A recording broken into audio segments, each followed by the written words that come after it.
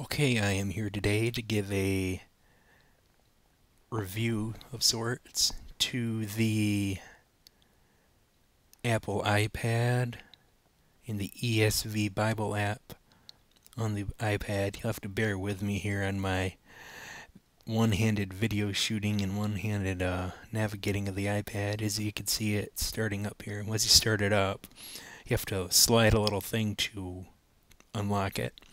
And then it goes to the main screen. I'm showing you the main screen there. You can see the different apps at the top. Fading out, not fading out, zooming out. Zooming out? Is it zooming out? I don't know. Whatever. I'm not a big video maker. There you can see me cycling through the apps. I'm showing you how they appear on the screen. That shows your main utilities, and then back to the apps. And there's the ESV Bible app right there. Okay, I'm going to tap it once, and it didn't want to work. Okay, my problem. Okay, I tapped it there. There's the load screen. And as you can see, that's the text of the ESV. I don't know if it comes through too good on the video. I haven't uploaded it yet. I'm showing you how it can easily scroll back and forth, up and down the text. Very, very easy to use on the iPad. The font is very readable against the white background. Let's see, what am I doing there? Okay, you tap the little thing up in the left-hand corner, and that gives you every book of the Bible to go through, and then you can scroll through each book. I'm a little clumsy with my hands, so that list kind of kept closing on me. As you can see, you can scroll through and pick which book you want. Genesis, Exodus, Leviticus, Numbers, Deuteronomy, Joshua, Samuel, Kings, Chronicles, yada yada yada.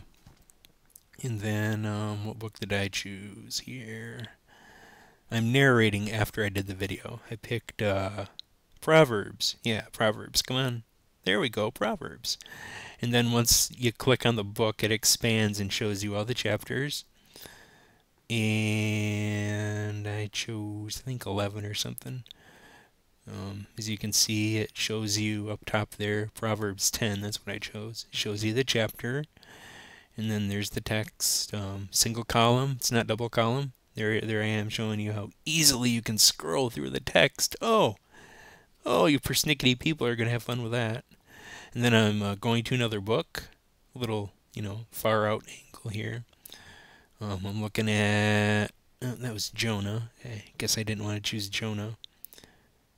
Galatians. I chose Galatians. Yeah, you simply, click on the book and then choose your chapter and scroll around, and you can scroll to the next chapter. You don't have to open it up every time you want to go to a new chapter. You just, okay, then to close it, there's a little circle button on the bottom, and that, once I close it, I decided I'd give you the widescreen view of the ESV application.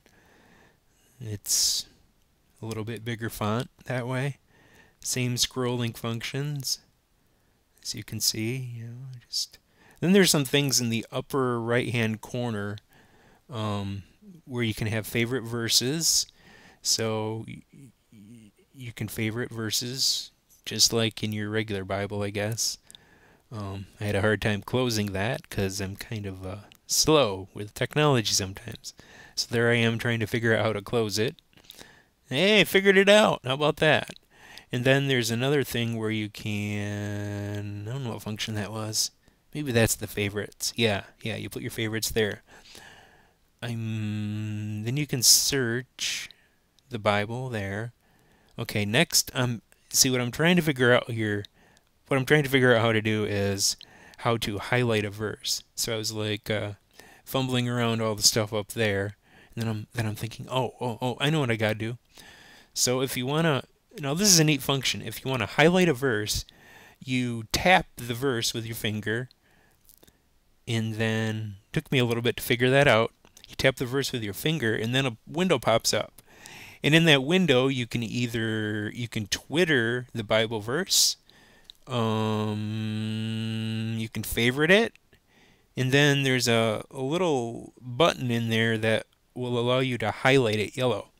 I'm going to show that highlight function eventually. Okay, yep, I got the little window back up. I'm trying to show you the Twitter again. Showing you how to favor it. There we go, I highlighted it. Yay, I figured it out.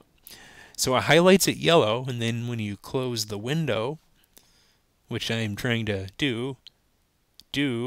I'm going to do it. Just stick with me. Yep. Apparently the tapping isn't working. Oh, click the done button. There I go. Okay. And as you can see, there's a highlighted Bible verse. I'm going to show you how to highlight another one. There we go. Hey, the monkey figured it out. Okay. And then hey, there's another highlighted Bible verse. It's two of them. And then I'm gonna do it once again because the monkey figured out how to get the banana. Yeah, there's another one. Ah, the monkey got the banana 3 times. Look at that. Then when you scroll, well, you see the highlighted verse. And then what am I doing?